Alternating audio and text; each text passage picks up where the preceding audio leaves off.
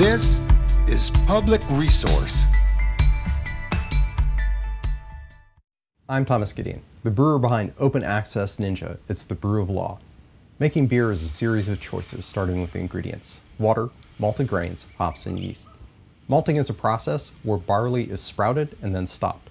Brewers restart this process by adding heat and water to malted barley. The result is conversion of starch in the grain kernel into sugar that yeast can consume. This is the same process that the plant uses to fuel its own growth. Brewers select malt for the flavors and color they impart.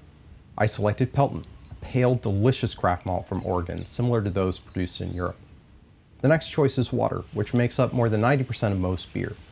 Open Access Ninja is modeled after a Pilsner, named for the city Pilsen, where that style was originally brewed. The source water there has a distinctive flavor and makeup. Some brewers add minerals to their water in order to emulate different profiles, like that from Pilsen. My approach is to embrace the character of any and all local ingredients that I use.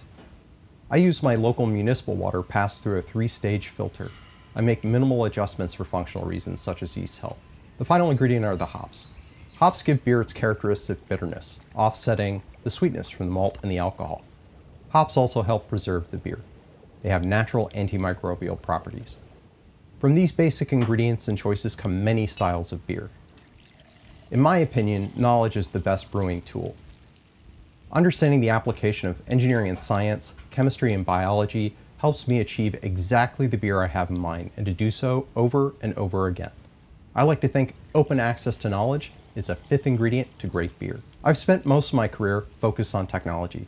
You might recognize my online handle command line for my software and podcasts. I first grappled with the challenges around open access to knowledge when I originally was learning about open source and free software. In brewing, open access is actually pretty common. Most brewers share what they know freely. Same ethos, we don't call it that.